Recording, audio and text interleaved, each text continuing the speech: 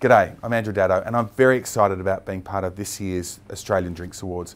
I do have a feeling that there's a pretty good buzz about it, not just in the industry, but also out in the street, because I went out and I spoke to them. The average drinker. Now. Oh, she looks good. Excuse me. Hi. Do you like a drink? What? No, do you like a... It's just... It's just a drink. This guy looks good. Excuse me there, you look like you probably enjoy a good bourbon. Well, yes I am. I'll be hog-tied and hornswoggled if I am not partial to a glass of that Kentucky straight soft bourbon, loving a glass. Well, that's Jim Beam, and they won the Best Loved brand at the Australian Drinks Awards last year, and the awards are on again this year.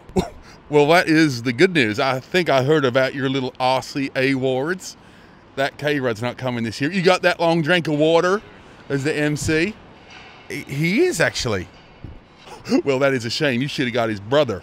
He's much better looking. Yeah, well, we're all disappointed, and frankly, his brother's not that good looking. The awards are on, though, September 3rd at Star City. Can you tell me, what's your favourite brand? What would your pick be?